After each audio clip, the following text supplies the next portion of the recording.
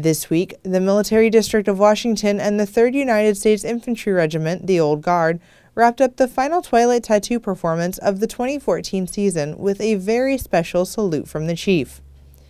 General Raymond T. Odierno, the 38th Chief of Staff of the Army, hosted the program to recognize 5 civilians for their outstanding service in support of the United States Army.